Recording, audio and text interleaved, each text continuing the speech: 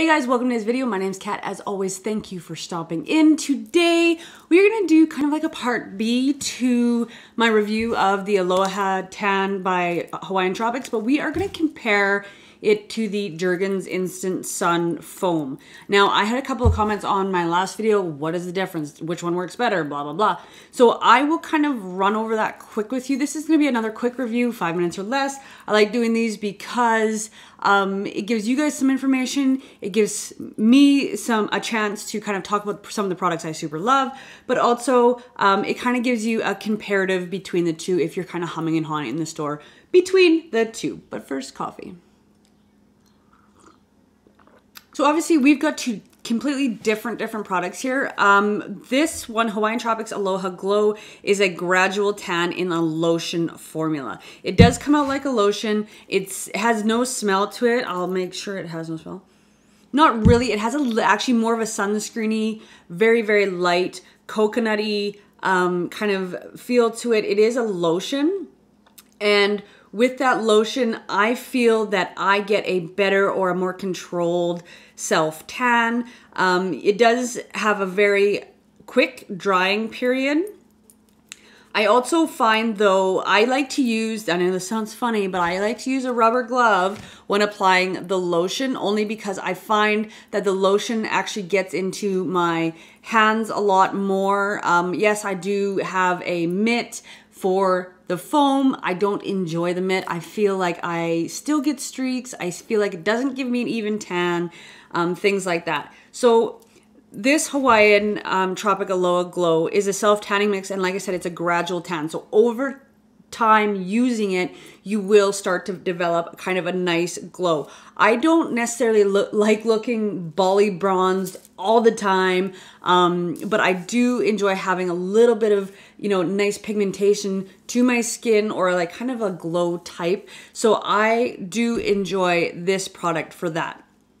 However, when I'm in a pinch, or I have somewhere to go and I need a tan right now, I do use the Jergens Instant Sun Light Bronzing Natural Glow Mousse.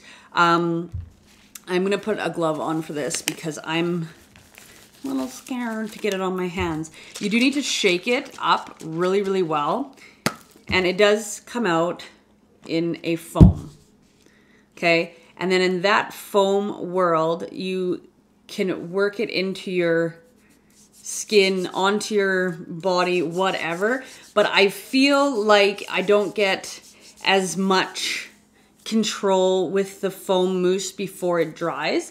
I feel like I always have to put an oil on after the fact just to make sure that it is on my skin properly and not leaving that streak. So that is my one complaint, is that, yes, it says 60 seconds dry time. I think that's a full-on lie. I think it dries a lot faster than that. And I don't feel like I have as much control with the foam versus the milk. There is a price difference between the two. The Aloha Tropic Glow Self-Tanning Milk is $14.99.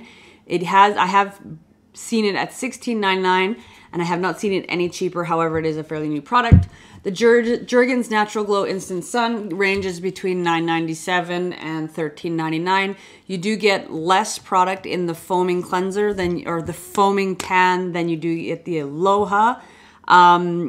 Probably the reason why is because you have to use the Aloha over and over again to see a result, versus the Jergens Instant Sun. You will see a result. I always find like within 5 hours, within 6 hours for sure. And if you leave it on overnight, you will see the tan fully developed. Another thing is longevity. And I know these are obviously supposed to be wash off products, totally get that. However, you know that in between like your week, if you tan on the Monday and the Friday, you know that if you have a shower or bath in between, things don't last as long, clearly. But I do find that the Aloha Tan stays on a little bit longer and also doesn't flake off and get super patchy if you've had a shower midweek.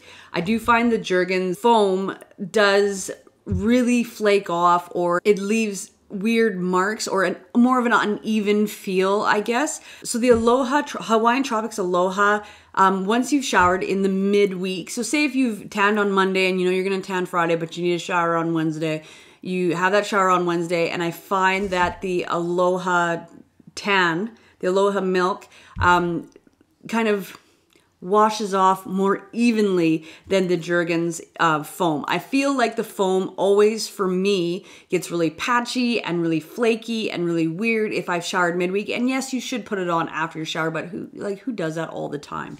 So I feel like I get more control and I'm better off using the Aloha milk unless I'm in a pinch. Like I said, I do enjoy the Jergens foam. I feel like it dries a little bit too fast, and I feel like I don't get as much control out of the foam versus the lotion version of it. So, I mean, these both are really great products, but I prefer the gradual tan over the instant foam. That's it for today's video, guys. Thank you for stopping in. My name's Kat. As always, it's good to see ya. Give me a like, comment down below, and subscribe to my channel, and we'll see you guys again soon.